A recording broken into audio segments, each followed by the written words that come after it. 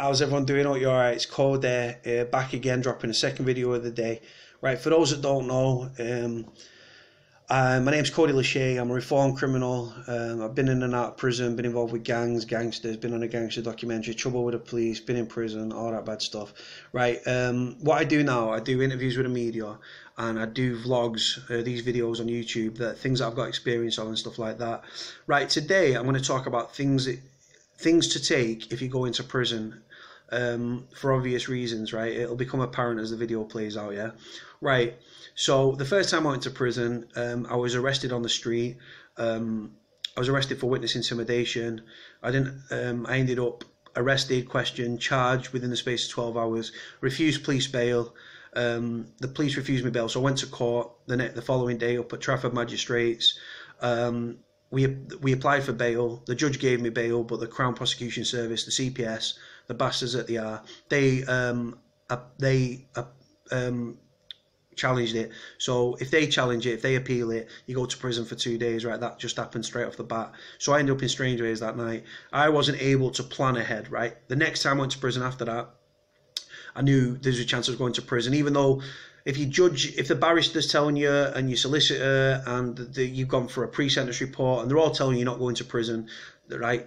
Trust me, always pack a bag, and everything you need to put in your bag will become apparent as this video plays out, right? So stay with me, right? So the second time I ended up in prison, I knew there was a chance I was going to prison. I did my pre-sentence report. Probation told me you weren't going to prison, right? The judge, sorry, not the judge, the barrister, the solicitor, all said you weren't going to prison, right? But what I did, because of the fuck up the first time when I went to prison and the stress and the hassle that it caused because I wasn't able to plan and put things in practice, like reference clothing, like handing my house keys out to someone because I was the only one with a copy and stuff. So like I say, so I'm going to do this video, and do you know what, hopefully this will help people, and it'll make a lot of sense as well as it plays out. Right, so a day or two before I went to prison, right, this is what I'm advising you guys to do. Right, on an A4 writing pad, what I did, I put my bank card, I wrote my PIN number for my mum to say, look, right, this is what you're going to need, right? This is my bank card, this is my PIN number. I also had money on me as well, because I knew that when I went to prison, I've got to have money on me as well, because obviously I did end up in prison. So yeah, so you write down a list, right, of things that you might need, things like that. What I did as well, you write down your friends and families, you write down mobile numbers and landlines for your friends and your family. This is very, very important. When you go to court, on the day that you go to court, have the phone numbers for your friends and your family in your pocket, because when you get to prison, for those that don't know, for those that know, you don't need to listen. For those that don't know, when you arrive at prison and you get booked in or processed as it's called, you're allowed a 2-minute phone call, right? So you in that 2-minute phone call, if you've not got any numbers on you, unless you know the numbers off by heart, you're not going to be able to ring anyone, are you? So you ring people. They should be expecting like a call from you as well, because obviously they know you're going to court. There's a chance you're going to end up in prison. So you ring your mum, your loved ones, your family, your missus, whoever you're ringing, yeah? You say, look, when you ring them from prison, right, the first call, it's only for 2 minutes, literally 2 minutes, yeah, no longer, because the screw cuts you off, yeah? So you want to be telling them, right, quick, grab a pen. First thing, grab them, tell them, grab a pen, right, write down your prison number. My prison number, for example, is A for Alpha, 4009 Delta, D for Delta, J for Juliet. That's my prison number. That'll stay with me if I go in prison for the rest of my life. That's my prison number. It'll stay with me, just like my army number. So yeah, so you tell them obviously what prison you're in. You tell your family to book a reception visit as well. A reception visit, for those that don't know, is an initial visit you get when you land at the prison. You might not get it for 2 or 3 days, right, depending on how busy they are with visits and stuff. But you tell your mum or your missus, ring the booking line, right, Google the booking line for that particular prison, and then they have to, not you as a prisoner, they have to ring up the prison and book a reception visit. It's only for half an hour, but within that half an hour, your friends and your family get to see that you're all right. Your mum might break down in tears, or she might give you a bollocking like my mum gave me. Obviously, if it's your missus, it's going to be a different scenario, blah, blah, blah. You get the picture. take money with you when you go to prison as well, as much as you can get. Don't take thousands, obviously. You fucking start thinking, what's going on here? So yeah, a couple of £100 or something. When you go to prison, you're not able to deal in money. Money doesn't come into it. Your money gets taken off you, goes into like a prison bank account, and then what happens is you're able, once a week, your money drops down. There's a thing called a kiosk. A kiosk looks like a job centre point. It's like a computer. You can book visits on there. You can order your canteen on there, order your food on there. Everything's done from the fucking kiosk, pretty much. Yeah, you'll understand when you land at the prison why that is. So yeah. So when your money goes with you, your money obviously lands over. That enables you to buy credit, toiletries, cards for your loved ones, sweets, chocolate, crisps, coffee, tobacco, if that's what you like. So you can order everything on that. So you need money when you go to prison. Trust me on that one. If you've got thousands in the bank and you take your bank card with you, you're going to struggle to get your bank card back out of your prop and hand it back to your family. So learn from my mistake when I first got it. Well, it weren't a mistake. It just because I weren't able to get I didn't know I was going to prison, did I? Right, so yeah, I left my bank card on the table. If you've got your own property but you live alone, right, get some keys cut for your friends or your family or your missus or your loved ones or whoever's going to be looking after your accommodation while you're away. Because like I said, when I went to prison, I ended up in Strangeways for the first time, right? First time in prison, landed in Strangeways, yeah. Sorted it out, I just dealt with a situation that was in front of me and stuff. But it took me fucking nearly 4 weeks, right, to get my keys from my personal property that was obviously when I went to prison with my house keys, yeah, they take it off you and put it in the back, right? And it took me, I moaned and moaned and moaned for weeks, yeah, and I was on the case, yeah. Eventually, after 4 weeks, I was able to hand them out on a visit. The girl that I was with at the time took receipt of them, and then she passed them to my mum. The keys thing's a big thing, trust me. I had food on my side, yeah. I had a pizza from like the night before, right, and it was all mouldy and shit and fucking hanging, mate. If you've got pets as well, obviously you're going to need your friends or your family to let themselves in to look after your pet. So get a key cut in advance if you go into prison. Trust me. I'm telling you everything. I don't need to tell you all this. I'm telling you to help people that could end up in prison. If you're living with your family and stuff, you're sweet as a nut. But again, even if you live with your family, you tell them, look, right, this is like I'm taking these with me, but if I need more clothes and stuff, can you bring me more down and stuff? You've only got like a 28-day window once you land in prison. Every prison's different, but the prison I've just got out of, you get 28 days to put things in on your prop. For those that don't know, your prop means your property card, things that you're allowed. Right, so things that you're allowed, right, let's move on to this, right? Every prison is different, like I've just stated, but this is pretty much, right, you'll see there, I'll just zoom in for that for you, right. Right, let's go through it. Right, so when you go to prison, you're allowed 10 tops, right? So that includes vests, jumpers, t-shirts, right? You're not allowed any yellow, no football shirts, for obvious reasons, football rivalries and stuff. No yellow and no camouflage, because they seem to think if you're wearing camouflage clothing and you escape from prison and you lie in the grass, no one will be able to see you, you become invincible. It's for security risk, blah, blah, blah, load of bollocks. Right, so 10 tops, right? That includes vests. So if you take 2 vests, you're only allowed to take 8 t-shirts, right? You see where I'm going, yeah? So 10 tops, including vests, jumpers, t-shirts, right?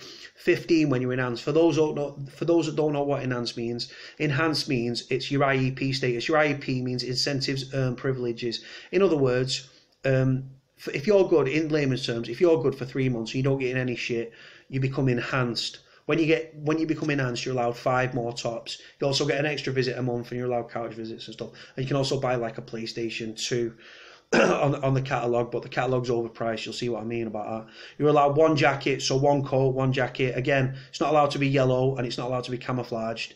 3 pairs of shorts, advisable to wear shorts and stuff. Everyone gets about in shorts and stuff, and obviously if you go to the gym, you're going to need shorts to work out in, aren't you? Right, 14 pair of boxer shorts. 1 belt lightweight, 1 belt simply because 1 belt, and it's got to be lightweight, because if it's a big hefty thing, you can wrap it around your knuckles and you can fucking jar someone, can't you? So it'll be classed as a weapon. So yeah, that's that. You're allowed 1 dressing gown, but again, this is only when you get enhanced. You're not allowed a hood, because obviously people can pull you back by it and all that stuff. But once you become enhanced, so once you've been good for 3 months and you've been a good little boy, you're not getting any sort of trouble and all that rest of that shit, you're allowed to have a dressing gown sent in. right? 2 pairs of pajamas, right? That's me screwed. I don't wear pajamas. I sleep starbolt naked. I've done since I was about 6 years old. I hate pajamas. They restrict you. But you're allowed 2 pairs, right? No yellow or camouflage again. Security risk and all that fucking bullshit. Right, 7 pairs of bottoms, right? That you get 9 when you're enhanced. You're allowed 9 when you're enhanced, right? So 7 pairs of tracky bottoms. Don't be wearing. I took 1 pair of jeans, yeah, because obviously when you go on your visits and stuff to see your loved ones, you want to wear your best clothes. Everyone wears the best clothes when they're going on the visits and stuff. So everyone's different though. If you get about in trackies 24/7, then you wear trackies, don't you? So you're allowed 7 pair of tracky bottoms, 9 when you're enhanced, yeah.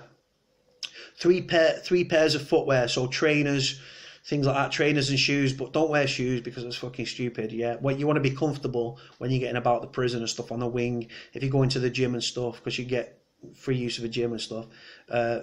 3 pair of trainers will suffice, yeah. You're only allowed 3. 1 pair of flip-flops, to be honest, you're only allowed to wear them to and from the shower, but I was a cleaner on my last stretch. I wore them pretty much all the time, comfortable, easy to get about in, you know what I mean.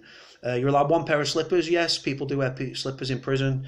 If you're just about to get locked up, you've got half an hour to bang up, people go for a shower, they might stick on the pyjamas, they might stick the fucking slippers on, and they might get about in slippers. Everyone's different.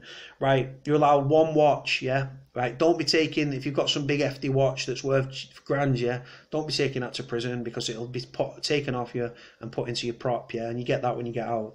Right, don't bother. You're allowed 1 watch. It's not allowed to be digital. Talking about like these fucking like smart watches and stuff, like iPhone watches and stuff, like not allowed any of that. So it's not allowed to be a copy, and it's got to be worth under 50 quid, underlined, yeah. So just the bog standard watch to tell the time. That's pretty much all you need, yeah, when you're in prison. You can order a guitar on reception only, catalogue, and you must be in hand. So I've never seen a guitar in prison, and if it did, it'd be used as a weapon to hit someone over the head. I'm all joking. Right, religious artifacts. If you're Muslim, if you're Buddhist, if you're Sikh, if you're Christian, if you're Roman Catholic, you're allowed religious artifacts on reception only. So you've got to take them in with you. Yeah, take them with you. So some people have Buddha beads, some people have a cross around the neck. A lot of the travellers, they have a cross around the neck and stuff. Sikhs wear like a certain band. Muslims and stuff like prayer hats and like prayer mats and stuff. You are allowed them because obviously there's a lot of, the prison's diverse, there's a lot of different people from different cultures, different backgrounds. Right, this is what it says as well. This is a disclaimer. Every prison is different, right? I need to state that, but this is what it states here, right? You have 28 days to hand in your property, right? After the 28 days, you'll only be able to exchange your items at the 6-month point, right? So what that means really, to layman's terms, for those that don't know, is if you've gone to prison and you forgot something, right? Say you've only taken 5 t-shirts or something like that. What it means then is that your family are able to bring in the rest of the things on your prop, yeah, to top your prop up. So if you get nicked and you've got 2 t-shirts and like 2 pair of shorts and a couple of boxers, your family can bring in items for up to 28 days. You only get 1 drop-off point, right, 1 time. So you can't bring in like a pair of socks one day, a pair of boxers the week after. You've got to do it all at 1 drop, right? It's normally done before you go on before your friends and family come to see you in prison.